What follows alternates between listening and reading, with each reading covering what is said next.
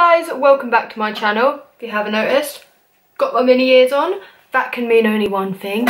This is a Disney video. Today I'm going to be talking about my experience at Disneyland Paris. Now I went 10 years ago. Yeah, I was 10, it was 15, I'm now figuring out actually. I was there for the 15-year anniversary of the park. I actually got this idea from a YouTuber that I watch called Sarah from the channel That Sounds Fun. She did a video all about her time at Disneyland Paris. I thought that was a really good idea, especially with the 25th anniversary coming up at the minute. So yeah, without further ado, I thought I'd just jump in. I've got my computer set up right next to the camera here with all my little clips. Now, I will be inserting clips, but please bear in mind that it was 10 years ago. We weren't into cameras and all that sort of thing, so the video quality is terrible. I'll say it now, it is. Audio isn't terrible, you can make out what songs are playing and during the parade and things like that, but the video itself is not great, I'll warn you. I will be inserting pictures as well, doing a little voiceover over top explaining each picture. I went to Disneyland Paris back in 2007 with my mum and dad. As it turns out, it was under 10s go free, which is the only reason we went actually. They actually surprised me with the entire trip. Like, I was the only person that didn't know that I was going to Disneyland Paris. My brothers all knew, my best friend knew. But what happened is we got the ferry over to Calais, we drove down. I was under the impression we were having a day trip to Paris, which back then I didn't realise was a big deal. Just driving to Paris, having a day trip. We went up the Eiffel Tower and we did all that sort of stuff, but you know, boring, not what this video is about. And then when we left Paris and I thought we were just driving back to the ferry, I fell asleep in the car, and when I woke up, we were driving through the Disneyland sign, yeah. I do remember that. They've got a similar thing to what is at Disney World in Florida. Like, they've got the little sign, if I remember correctly, like a Disneyland sign. And we drove through there and we drove to our hotel. We were staying at Santa Fe. Hotel Santa Fe is in fact still at Disney. From Googling it, it's more Cars themed now, I believe. Whereas when I was there was like a massive picture of a cowboy above the name for some reason. I don't know why. The property site, on the hotel site, there was all little things that I remember. Stitch's aircraft was like crashed into the ground nearby my room, by our hotel room, and I loved that. I love Lilo and Stitch, I really do. Now this hotel, I actually really liked this hotel. I'll assume it was like one of the budget kind of hotels, budget friendly ones. But yeah, it had a buffet, and having a buffet, it was great. I really liked, they had this chocolate pudding. I can't remember what it was for, breakfast or dinner, maybe all of them. Loved the hotel, to be honest. It was great, really good theming. I believe we got a bus from the hotel to the park on the first day, the Disneyland park. Magic Kingdom, I suppose it's called.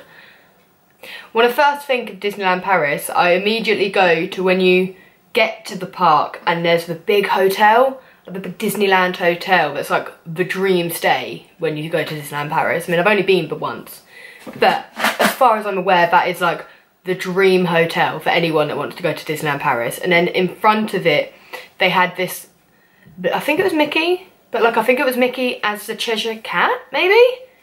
I don't know. I'll insert a picture or a clip and you can tell me what it's meant to be. I think it is Mickey, on the like grass outside, and it was so cool. I think the eyes moved and everything, like it was awesome. That was really cool. I vividly remember loving the fact that you could go inside the castle and like you could go up the castle, you could climb it and look out from all the turrets. I loved that, like looking down across the park. Really cool thing being able to climb inside of it. Obviously you can't, as far as I'm aware, you can't do that in California or Florida or anything like that, so I think that's really cool. I don't know if you can still do that there now. One of my definite favourite parts has to have been the Alice in Wonderland themed area. I loved the maze. I think it was a maze. From what I remember, it was a maze. I don't know now. Yeah, I loved, obviously you couldn't meet like the caterpillar or anything like that. Like, I did get a picture next to the caterpillar and he was like talking and things like that, and that was really cool. And from what I remember, he spoke in English actually. It was actually pretty bilingual, which I still to this day think that's really cool. Like, it was in Paris, so I expected everything to be in French. It actually wasn't. There was everything from what I remember, was said in English as well as French, and I think Spanish as well, which I think that's awesome. Like, my next favourite bits is the parade in the Magic Kingdom area. I've got a lot of clips of that. I loved the parade. I think it was so cute. I don't know, I feel like it was a lot more interactive than the Florida one is, now having been to Florida. I don't know, Tigger, Tigger, he was on his stilts, which was so cool. He was on the bouncy stilts things, like jumping about the place, and he was just like sat in front of us really casually, like chill on the float, and I loved it. I loved Tigger. On the second day, we actually got a bus across to the Walt Disney Studios park, which was where sort of all the Toy Stories and I suppose kind of like Hollywood Studios. I think it's kind of the same vibe as that. It had like the more intense rides, I suppose. I remember one, this Armageddon ride. Cried my little heart out on that ride. It was terrifying. You were just stood in like this circle with like everyone else just stood around. And I've never actually seen the film Armageddon. But I assume something crashes, because in this, like, I guess it was kind of a simulator, and there was fire and the floor was shaking. Little 10-year-old me couldn't handle it. I was crying, man. It was horrible. And then there was the backlot tour as well, which was really cool. I loved that one. And there's a part where like the water gushes down from up top, and I'm pretty sure I cried then too. I was a wimp. I was a wimp back in the day. But we didn't really, I don't think we did many rides while we were there actually in either park. No, I did like the Dumbo, and there's one, magic carpet ride, I think it is, and you got the genie talking to you, and it was so cool. I mean, my favourite ride had to have been Big Thunder Mountain though. Like, me, Mama and my dad went on that, and it was awesome. We were all sat in the front row in our little seat, crushed in together, because we're, you know, not made for 3 people. That was awesome. That was like the first time I'd ever been on like a big ride, and I loved that. It was awesome. It really was. I know I said that Thunder Mountain was my favourite ride. Take it back. Pirates of the Caribbean. Oh my god, the Pirates of the Caribbean ride. I'm pretty sure we went on it like 4 or 5 times. It was so good. Like, it was so much better than the Florida one. I'll say it, hands down. Disneyland Paris's Pirates of the Caribbean was incredible. It was so much more thrilling, longer as well from what I remember, a lot longer. I don't know. I don't know if it's just the fact that I was so young and I was like, oh my god, pirates. Like, it was just so cool. I loved that ride. Like, me and my mum and dad all loved that ride. It was so good.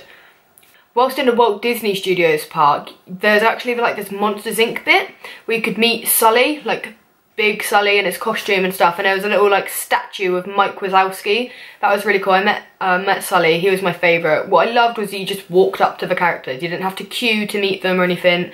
Like, if they were walking past, you could just go up, get a picture, get your autograph. Like, I love that. The interaction like was there a lot more than when you've got to queue to meet someone, I think. The Florida parks are a lot bigger than Paris, like the Disneyland Paris park. But I don't know, I just think it's a lot more intimate, just being able to go up and like, hi, you know, like, hi Snow White, how are you? And her be like, she's French, so I don't know what she'd say.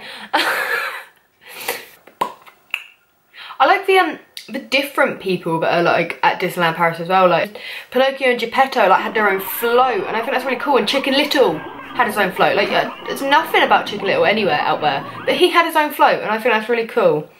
And I think Disneyland Paris just showcases the lesser known characters, I suppose you could say. I didn't actually meet that many though when I was out there. I mean, I was quite a shy kid, so just going up to them wasn't fun for me. But looking back on it, it's a lot better. Like, I much prefer that. I mean, all in all, I think Disneyland Paris is like an incredible park. I know some people don't like it as much, and I get it. Like, for what you're paying for Disneyland Paris, I know it's just as easy to save that money and go to Florida or go to California or Singapore and get the experience of going somewhere like completely different. But I don't know, for a first time park, incredible. Like, my love for Disney was immense after I'd been there. Like, before I was like, Disney. But then, having been there, afterwards I was like, oh my god, Disney. Like, I've been hooked ever since I went to Disneyland Paris, and it was incredible. Like, I really, really liked it. I honestly did. Anyway, I am battling against the sunlight here because the sun is in fact setting behind me in that weird glowing light that you see. So I will have to say goodbye. Thank you very much for watching. Let me know what your views on Disneyland Paris are, or if you've got any views on any of the other parks in any of the other countries, because I'd love to know them, because I plan on going to all of them. Because yeah, I know everyone says that they plan on going to every Disney park, but like genuinely I think I really would like to see the difference between them all. So please let me know any thoughts that you've got on any of them. Yeah, give this video a thumbs up if you liked it, and don't forget to subscribe, and thank you very much. Bye!